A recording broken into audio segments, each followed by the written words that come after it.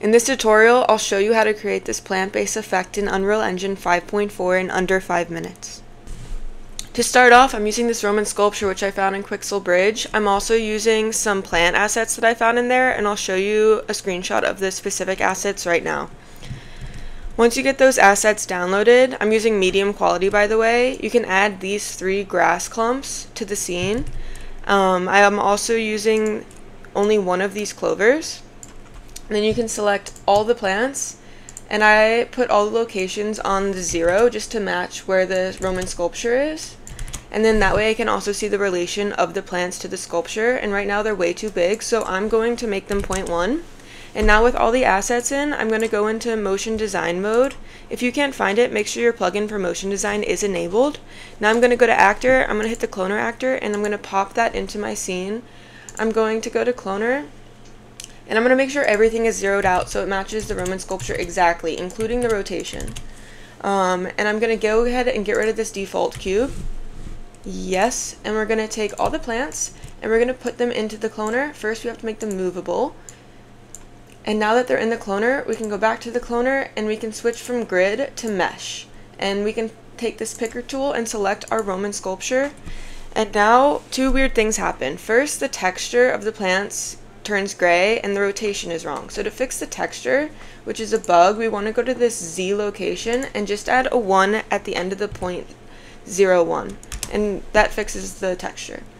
Now we want to fix the rotation, so we're going to add an effector. I'm going to rename it effector rotation, and now I'm going to change it from a sphere to unbound, and I'm going to make the Y value -90.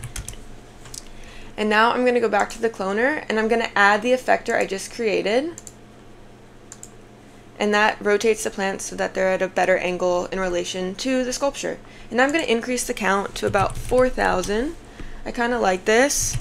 There's like 200, so the higher you make this, the more plants there are. I like a really green man, so I'm making it pretty dense. And now all we have to do is add the animation effect. So I'm going to put in another effector. I'm going to rename this one effector animation. And now I'm going to change it from a sphere to plane. You can also play with the easing. I'm going to do in-out cubic, but you can play with it. It has some fun effects. And I'm going to change the scale to 0. This allows the foliage to grow as it goes through. So now I'm going to add this effector to the cloner. I'm going to hit a plus button to add another effector, and I'm going to add effector animation. And now when I'm on the effector animation, one thing I'm going to do to make this more manageable is also put it at 0 coordinates, and I'm going to make the scale 0.1. And when I hit G to see my icons, you can see where it's located, and now you can see it taking effect on the man. So I'm going to rotate it so that it affects the hair first. Wrong way. Yeah, something like this. And then if you want to make it more gradual of an increase, you can increase this. If you want to make it more sharper, you can decrease it. I kind of like it at 150. And now all we have to do is add it to our sequencer, and then we can make a little video of it. So I already have a sequencer, but if you don't, you can just add one right there.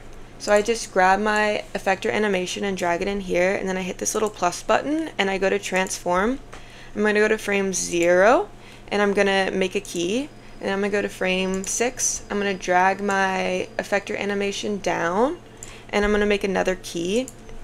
And now when I hit play, I'm going to hit G to hide my icons. When I hit play, well, let me put it at 0 first. And now when I hit play, you can see the effect taking place. I hope you enjoyed this tutorial. It was fun to create. It's my first tutorial I've ever made, so if you have any questions, please let me know. And yeah, thank you.